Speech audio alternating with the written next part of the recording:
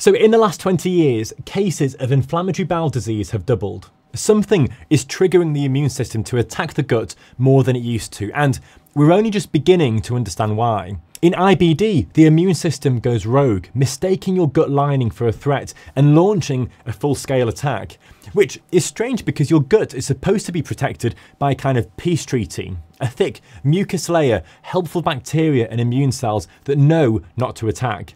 They all work together to keep your gut healthy while letting you digest food. But in IBD, something breaks that agreement, and then suddenly your whole body starts treating your gut like a war zone. Now, there are two main types of IBD, Crohn disease and ulcerative colitis. They're different in where they strike and how deep they go, and the causes are still being uncovered. It's likely a mix of genetics and environment and a gut microbiome that's out of balance. And once the immune system starts overreacting, it creates this vicious cycle. Inflammation damages the gut lining. That damage allows bacteria to leak through, which makes the immune system even angrier. It's like throwing more wood onto a fire that's already out of control.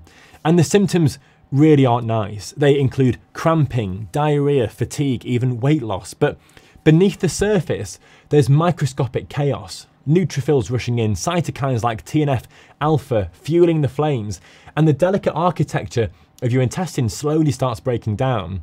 That's why treatments aren't just about calming the symptoms, they're about calming the immune response. From anti-inflammatory drugs to immune modulators, even poo transplants, we're learning how to restore balance. But the bigger question remains, why does the peace treaty break in the first place? To me, it's not a coincidence that shortly after our consumption of ultra-processed foods began to skyrocket a few years ago, rates of IBD and bowel cancer started rising in young people.